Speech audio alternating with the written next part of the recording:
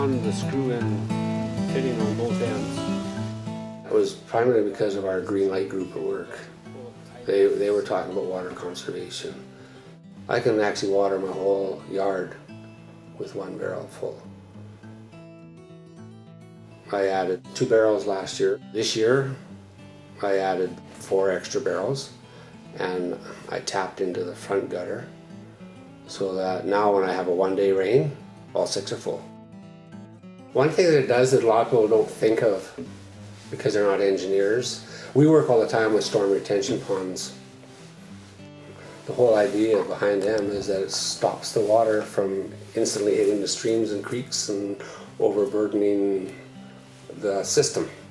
My water system actually retains 1,200 liters, and then I put it back in the ground slowly by putting it back in the lawn and flowers and whatnot, which percolates into the, so it's way better use and it saves that much burden. 1,200 liters. Imagine if every household did that. Jim uses custom-made connections to direct the flow and pressure of water in his barrels. Plants further away are watered using a small pump, which he's purchased, and soaker hoses can water plants close by.